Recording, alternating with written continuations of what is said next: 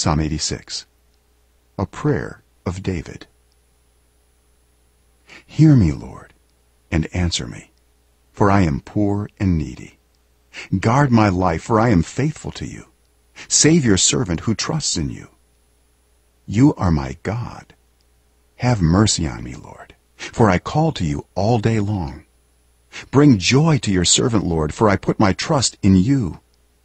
You, Lord, are forgiving and good, abounding in love to all who call to you. Hear my prayer, Lord. Listen to my cry for mercy. When I am in distress, I call to you because you answer me. Among the gods, there is none like you, Lord. No deeds can compare with yours. All the nations you have made will come and worship before you, Lord. They will bring glory to your name. For you are great and do marvelous deeds. You alone are God. Teach me your way, Lord, that I may rely on your faithfulness. Give me an undivided heart, that I may fear your name.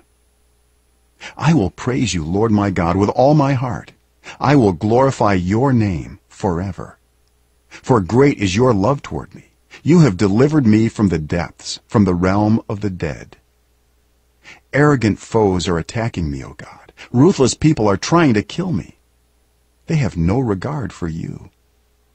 But you, Lord, are a compassionate and gracious God, slow to anger, abounding in love and faithfulness. Turn to me and have mercy on me. Show your strength in behalf of your servant. Save me, because I serve you just as my mother did. Give me a sign of your goodness, that my enemies may see it and be put to shame. For you, Lord, have helped me and comforted me.